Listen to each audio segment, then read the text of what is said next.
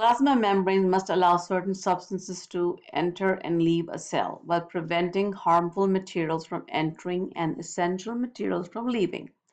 In other words, plasma membranes are selectively permeable. They allow some substances through but not others.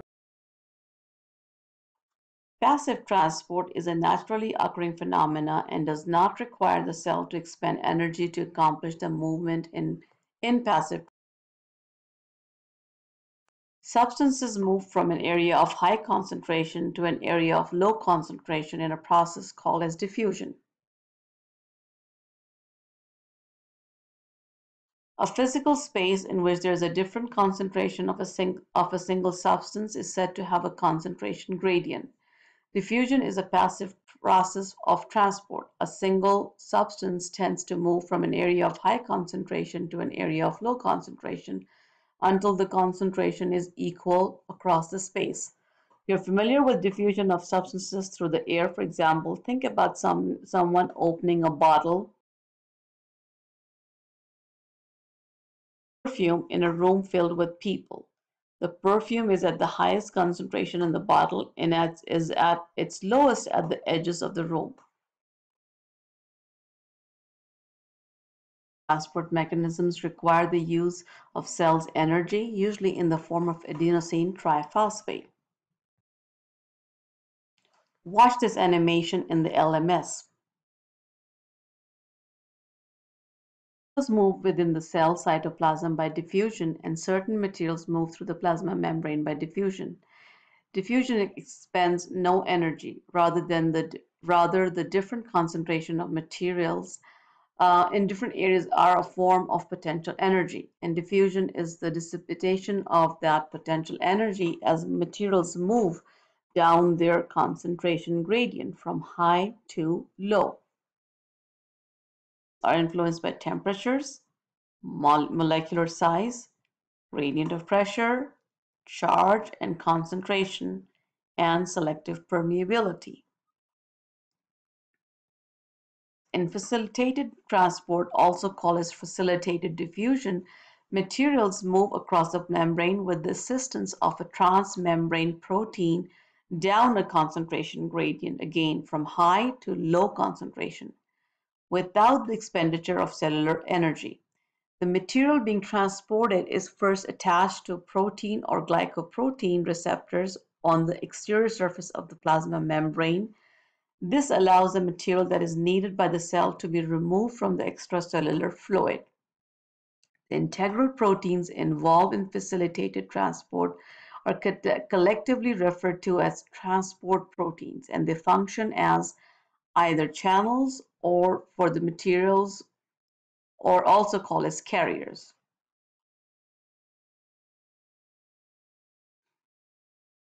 Lastly, osmosis is the diffusion of water through a semi-permeable membrane according to the concentration gradient of water across the membrane.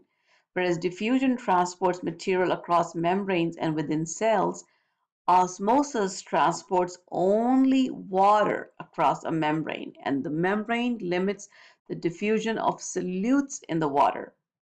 Osmosis is a special case of diffusion. Water, like other substances, move from an area of high concentration to one of lower concentration. Imagine a beaker with a semi-permeable membrane separating the two sides or halves.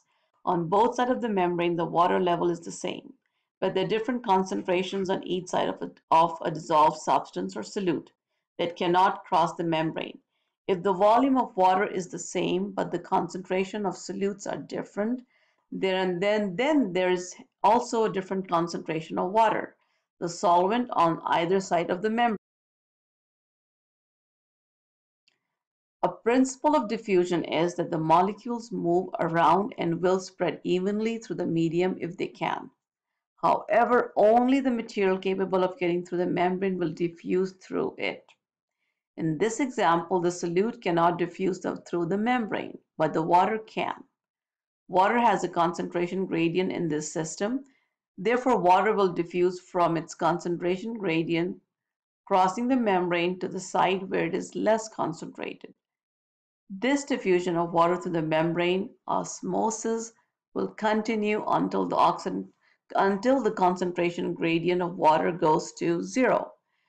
Osmosis proceeds constantly in living cells.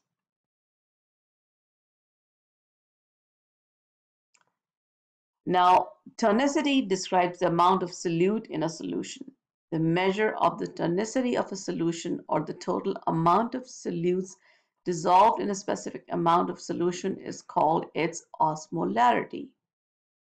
Three terms, hypotonic, isotonic, and hypertonic, are used to relate the osmolarity of a cell to the osmolarity of the extracellular fluid that contains the cell.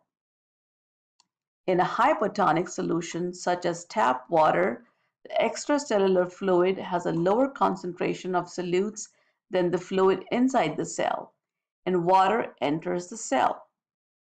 In living system, the point of reference is always the cytoplasm. So the prefix hypo means that the extracellular fluid has a lower concentration of solutes, or a lower osmolarity than the cell's cytoplasm. It also means that the extracellular fluid has a higher concentration of water than the cell. In this situation, water will then follow its concentration gradient and enter the cell. This may cause an animal cell to burst or lyse. In a hypertonic solution, the prefix hyper refers to extracellular fluids having a higher concentration of water than the cell cytoplasm. The fluid contains less water than the cell, such as seawater. Because the cell has a lower concentration of solutes, the water will leave the cell. In fact, solute is drawing the water out of the cell. This may cause an animal cell to shrivel or crenate. In an isotonic solution, the extracellular fluid has the same osmolarity as the cell. If this is the case, then the concentration of solutes of the cell matches that of the extracellular fluid.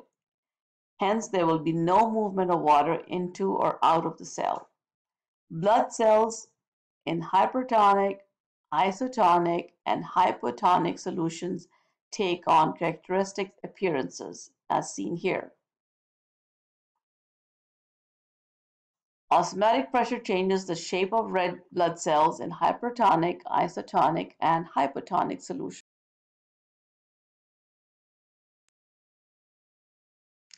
Hypertonic fluid, higher solute concentration. Hypotonic fluid, lower solute concentration. Isotonic solutions, two solutions with the same tonicity. Now, the influx of water produces turgor pressure, which stiffens the cells walls of the plants. Now, try putting a limp celery in cold water and see how it gets to be firm over time.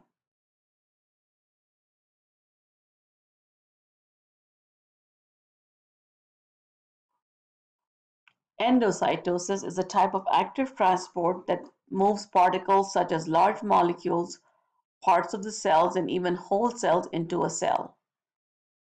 Phagocytosis is cell eating, and pinocytosis is cell drinking.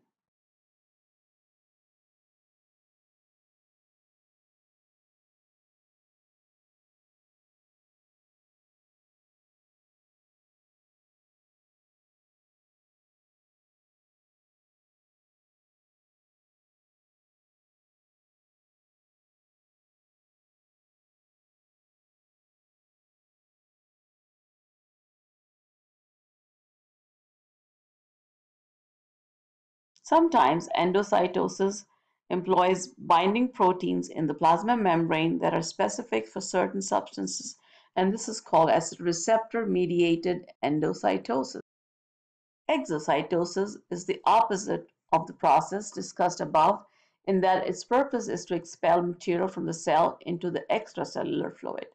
A particle enveloped in membrane fuses within the interior of the plasma membrane